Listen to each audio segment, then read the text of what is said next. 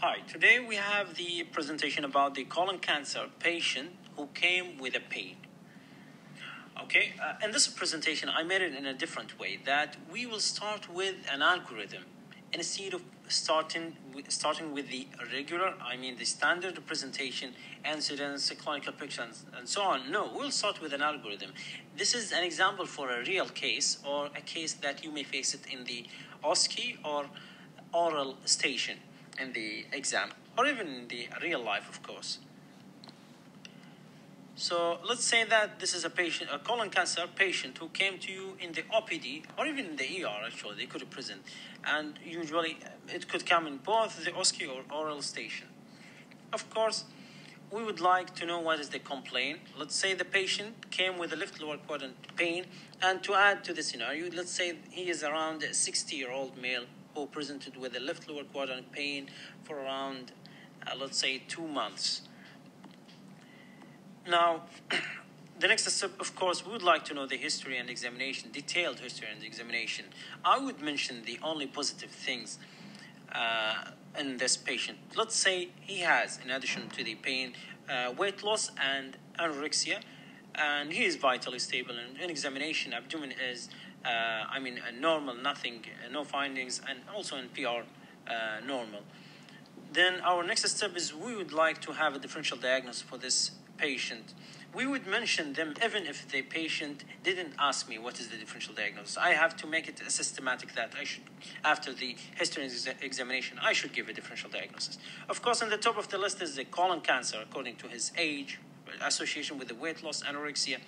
And the second one is diverticulitis, then inflammatory bowel disease, and bowel ischemia is unlikely, honestly, but you have also to mention.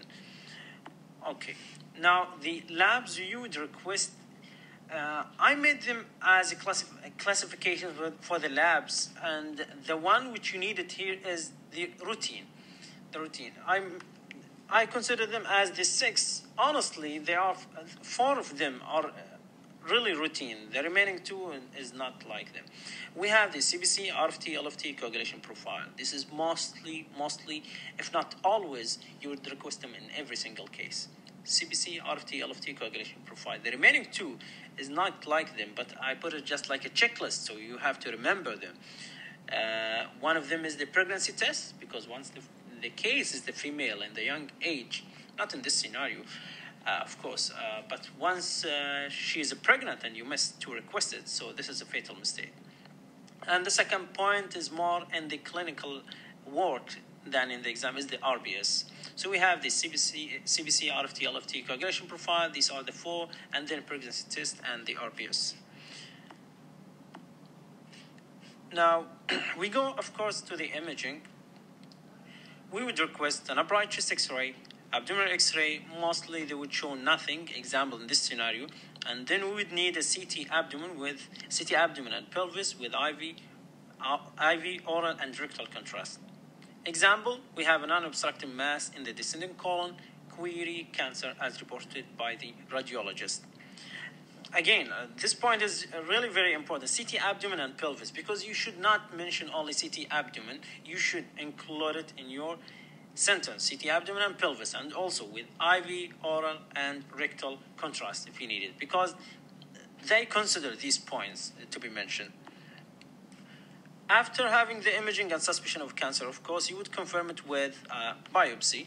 So you would request a colonoscopy and biopsy. Example for this scenario, we have an adenocarcinoma. Then you need the tumor markers. Of course, not men and genetics, because as I told you, this algorithm, I try to make it as a standard algorithm for every single disease in the surgery, in the general surgery. So you can just follow this algorithm and you delete whatever you want and you complete the algorithm. So the tumor markers we have here, we have the CEA, alpha-fetoprotein, and CA19-9. What's usually mentioned in box is the CEA alone. But when you read it or in the clinical work, you find that the oncologist, they request usually with it the CA19-9. And once I read papers, I found that really the CA19-9 should be requested with the CAA, and the alpha-fetoprotein is for, of course, if it involved the liver also, it may involve it. Then the next step is the staging. We have done the CT abdominal pelvis, so what we need is the CT chest. And we don't need a contrast for this one. So only a plain CT chest is enough.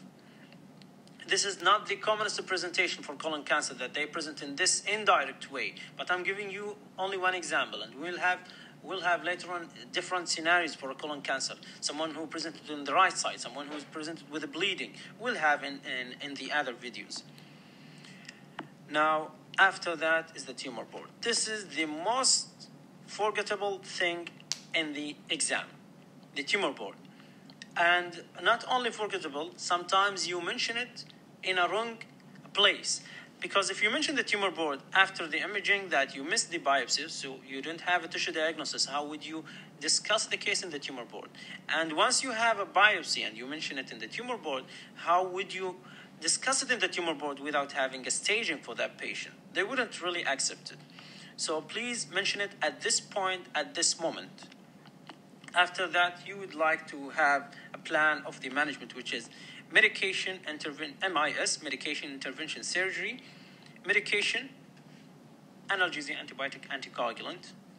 Please mention them. They wouldn't take time, and they are not a negative point for you, even if not needed at this time. Analgesia, everyone would get analgesia. Antibiotic, you should have explanation for the antibiotic, because either if the patient is perforated, as a presentation in the ER, so perforated, he would need antibiotic, or antibiotic as a prophylaxis. And of course, also the anticoagulant as the patient is cancer. Then intervention, I crossed this one, but actually you may need intervention for the patient, which is, let's say, not at this point. If the patient is non-obstructing and you need intervention, the example for that is the stenting. You may need it here at this step.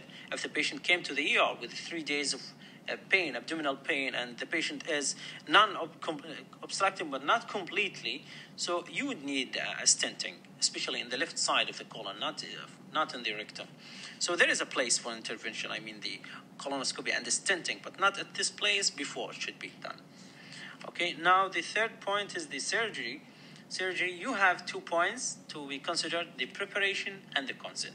Preparation, you have to prepare a patient for, let's say, bowel surgery. And that will be discussed in a different presentation, because preparation, it has its own items for all. Preparation for a colon cancer, preparation for a thyroid cancer, or for a pancreas cancer. It will be discussed in a different presentation. Now, the second point is the consent. Also, this has standard items to be mentioned. And I will discuss it later. Example for them that you have to mention the type of the surgery. Why do you need the surgery? Is there any alternative? Is there a possibility of abortion of the procedure? And also whether this will be done in lab or open. And the consent also should include the complications. Example for that is lab or open left hemicolectomy plus minus stoma. Now, what's next? The post-op care and the complications. You should mention when you would like to start the diet, when to remove the NGT, Foley's catheter, and it's good to mention ERAS. Yes, it's good to mention. It's difficult to mention it in the OSCE station for the patient, but sometimes you can use the medical terms even to show the examiner that I know this point. One important and tricky point, that patient may ask how to treat a specific complication. Yes, the complications and the treatment for complications usually in the oral stations, not in the OSCE. But what is the time to be asked for treatment of a complication? When the patient asks you, how would you treat such complication if it happened to me? So here you have to explain. Now, after that, the histology. And once you have the histology, the final histology, you have to discuss it in the tumor board again. And the next step is to decide whether the patient would need adjuvant chemotherapy. Again, the radio, hormonal, biological, not in this scenario. Will be later needed in the breast cancer. We will use the same algorithm for that patient, for that scenario. Now, the next step is follow-up surveillance. I mentioned this one in the previous presentation. When you would need the, how how much is the frequent you would need the history examination, labs in the form of CEA, the CT cap, colonoscopy, and finally you would need the prognosis. The prognosis, unfortunately, you have to memorize it very well, especially for the breast and the colon cancer. Yes, you will be asked about the prognosis sometimes. This is the end of the presentation and the end of the algorithm. But as I told you, this algorithm will try to use it in the other videos and series. I have around maybe 20 cases of in the general surgery I have made and ready for a presentation. So I will make the series one by one using the same algorithm, hopefully. See you in the next presentation.